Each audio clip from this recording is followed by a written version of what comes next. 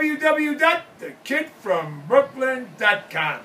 I see the guy got thrown off the airplane the other day for using a fuck word, you know. He said the fuck word twice. The pilot was on a runway, he turned back, they threw the guy off the fucking airplane. Imagine me on there, I get thrown off fucking right away. So I was thinking in my mind, instead of using the word fuck, what if you said, freak you? Go freak yourself. Can I lock you up for that? What if you went on national television and told Jay Leno, hey Jay, go fucking freak yourself, you rat bastard. Would they bleep it out? I want to know. Say you got a college professor and you didn't like the mark that he gave you. He gave you a D. And you said, oh, college professor Williams, I don't like the mark. Go freak yourself. Can they throw you out of fucking college? Is it against the law to use the word freak? So that's what I'm telling everybody out there. Instead of using fuck, let's use freak.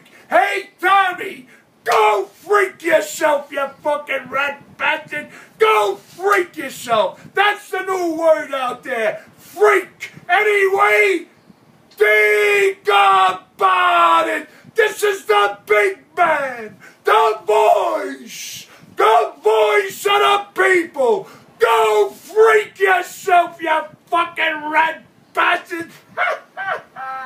And the big man's always happy to see you.